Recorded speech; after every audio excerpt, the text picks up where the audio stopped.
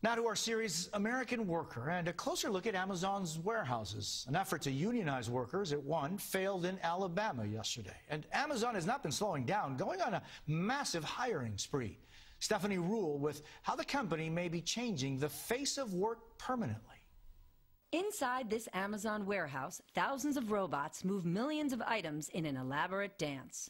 We pick out the items that are ready to be shipped out for the customers that have ordered. Alongside more than 2,500 workers who sort, pack, and ship hundreds of thousands of items every day.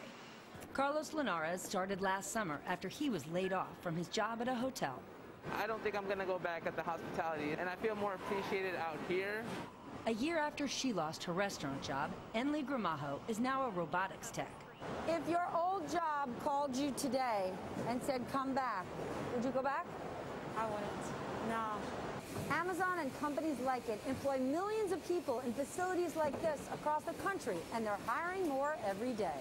Last year alone, jobs at warehouse centers like this grew by 10%. Compare that to restaurant jobs, down 20%. And a record 12,000 plus retail stores shuttered. In fact, Amazon is now buying and converting old malls into warehouses. But not everyone thinks this massive workforce realignment is good. Haven't been respecting our 20-minute paid breaks. They're just always, cutting a minute here, cutting a minute there. Christian Zamaran works at an Amazon facility in Chicago. He says he was forced onto an overnight shift and has yet to receive additional pay. They view us like numbers. We're not humans to them.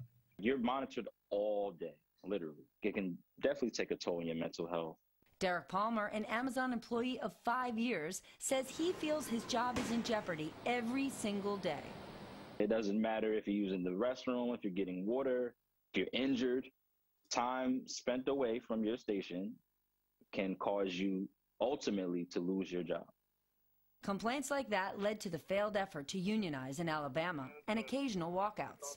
Amazon says it pays a minimum of $15 an hour, twice the federal minimum wage, and that health and safety of its employees are a priority. We make sure there's ample time for breaks, lunches, restroom, people to take time to do what they need to make sure they feel good about work. The demand for these jobs isn't slowing, and many aren't looking back. Do you consider this a short-term job? At first, it was going to be a short-term job, but I have realized that I could actually have growth here.